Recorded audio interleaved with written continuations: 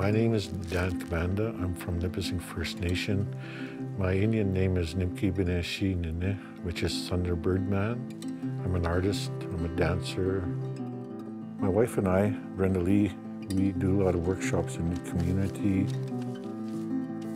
We teach dance Regalia-making.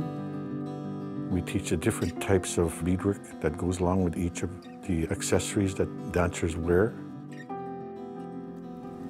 I'm Brenda Lee. I'm a Native Cultural Arts instructor. From the time I can remember, I used to watch my grandmother doing beadwork, and that's where interest grew. For myself, when I was growing up, when I was taught all of these things, it made me proud of who I was, being proud of making your own regalia.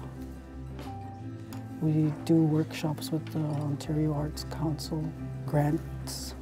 So that gives us the opportunity to work in different communities.